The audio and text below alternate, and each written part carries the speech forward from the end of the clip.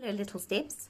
Today I'm going to be reading a story by Eric Carle, The Very Busy Spider.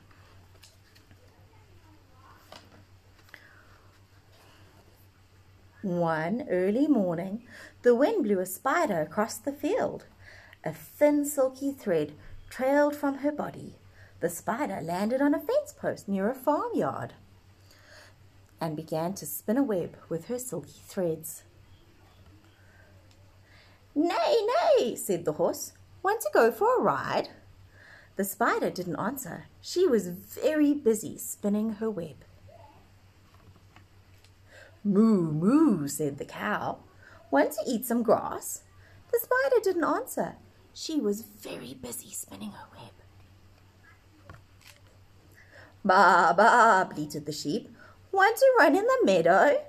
The spider didn't answer. She was very busy spinning her web.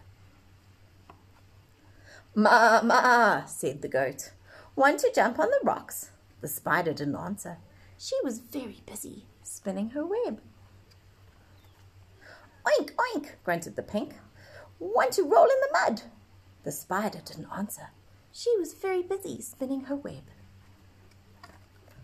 "Woof, woof," barked the dog. "Want to chase a cat?" The spider didn't answer.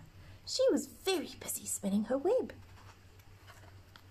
"Meow, meow," cried the cat.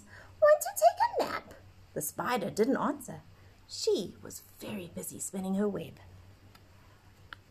"Quack, quack," called the duck. "Want to go for a swim?" The spider didn't answer. She had now finished her web. "Cock-a-doodle-doo," crowed the rooster. "Want to catch a pesky fly?" And the spider caught a fly in the web, just like that. "Who, who?" asked the owl. "Who built this beautiful web?" The spider didn't answer. She had fallen asleep. It had been a very, very busy day. The end.